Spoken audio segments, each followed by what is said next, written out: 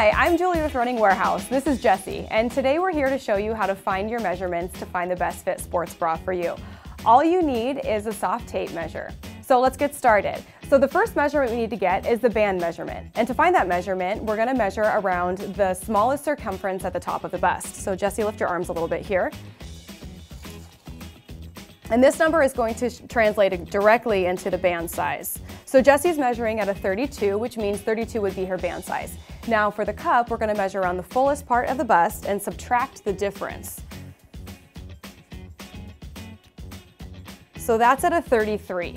So 33 minus 32 is 1, which is going to correlate with a A cup size. And then 2 inches would be a B cup, and so on. Once you have your band and cup size measurement, you're basically ready to start shopping. Just keep in mind that not all sports bra styles are sized exactly the same way, so be sure to check out the sizing guide associated with each specific sports bra.